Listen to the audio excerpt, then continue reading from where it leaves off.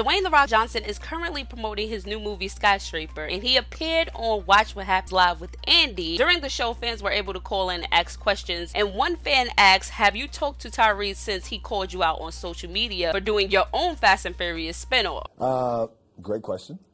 And the answer is no. No, we haven't talked at all. And, you know, that whole thing with Tyrese was pretty disappointing because I'd been friends with Tyrese for a very long time. Yeah. And, you know, I always feel like a beef requires two people to actually jump in it, and it was a really one-sided. Now, according to sources, filming for the original Fast and Furious is supposed to start soon, and Tyrese has quit and rehired himself several times. So I really don't know exactly if Tyrese is gonna be in the next Fast and Furious, the original, not the spinoff that's supposed to come out next year, 2019, but the original one is supposed to come out in 2020. Now, this could be a bad thing for Tyrese, who claims that he needs money real bad to take care of his daughter, and he's not making movies. Dwayne is making movies left and right, so his name is out there more, and this could be a problem for Tyrese going down the road. As of right now, Fast and Furious hasn't announced whether he will be in the next Fast and Furious. Make sure you subscribe to this channel because I will keep you updated, and until next time, peace.